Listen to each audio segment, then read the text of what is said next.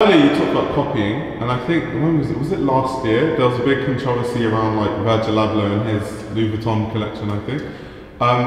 So what are your general opinions? Because now it's amazing I'm asking you this question because it's sort of died down. You probably had a longer time to think about whatever the situation was. So what are your thoughts on that?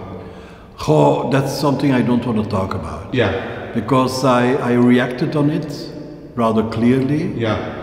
But I was really also told to fuck off. Yeah. So what can you do? Yeah. Yeah. It's I mean, in these situations you really feel the overpowering situation of these huge houses.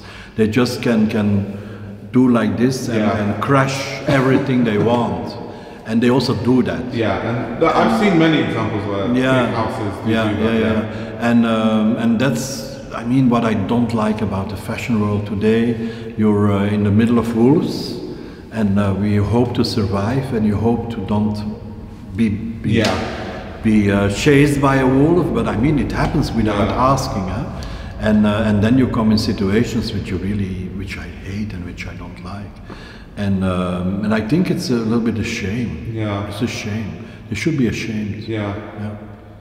Wow, it's kind of interesting because even now there's so many stories, and now I'm not sure how aware you are, but on Instagram and social, there's all this like call-out culture of like really big companies who take the work of up-and-coming designers, especially with like fast fashion companies where I don't know, Glenn Martens can make a collection and then within a week it's in all the Zara stores. Yeah.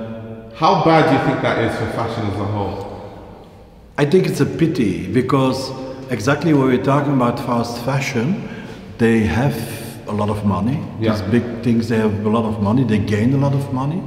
And I think that they should have the possibility and also the intelligence to really put a good designer there and do their own collections. Because now they're just copying because that seems to be the easiest thing. But I don't think that if somebody like Glenn Martens would design something for them, they would also sell it. Right. And then it would be an original product. And I think with on one side, of course, you have the basics and you have the commercial pieces. But if you want to do something more fashionable, get a few young, good designers and let them design. And of course they're gonna feel also what is hanging in the air, but at least they're not gonna make identical copies. Yeah. And you see also the success from these collaborations what these companies are doing, like H&M is doing. Yeah. And I believe that they would want to do it, they don't have to copy. Yeah, I don't know, it's weird because it's like with designers, it's so easy for a company that makes billions of dollars to just, okay, instead of copying your work, we'll just bring you on board to design it. Everyone wins, the designer gets compensated for something they created. The big company doesn't really lose money because they have so much money anyway. I don't know why fashion just doesn't function like that. I would have loved to work together with Virgil and Louis Vuitton. Yeah. I mean, I don't understand why that doesn't happen. Yeah. I don't know, because they think that copying is the easiest way or the most effective. I don't know. Yeah, I feel like, okay, to me personally, I'll just say me personally, I feel like a lot of designers want to be like respected as, you know, really good creative designers, for example. And there are creative directors that I know of at big houses that just almost like copy what's happened in the past within the house and don't have their own sort of design language type of thing.